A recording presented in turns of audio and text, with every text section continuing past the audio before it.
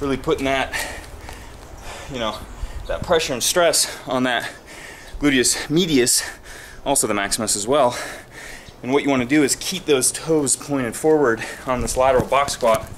So if your toes start drifting apart, you know, really gonna ruin that form. A lot of people, you'll see people performing this and the toes are drifting apart. Really keep those toes pointed forward, just like so.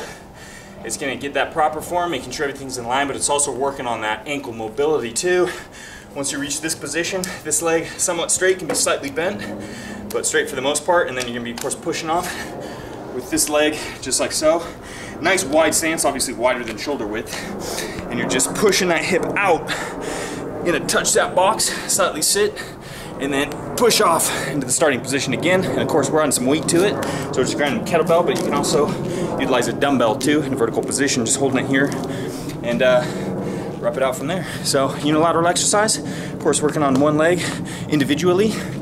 Again, like we preach so much, is really working on any kind of asymmetrical problems in the body and really trying to key in on any weaknesses. So if you do have any weakness, or if you feel like one leg is kind of turning in more than the other on normal squats, you can really try to fix this and strengthen that gluteus medius and glute muscle and help support that knee on any kind of heavy pressing movements.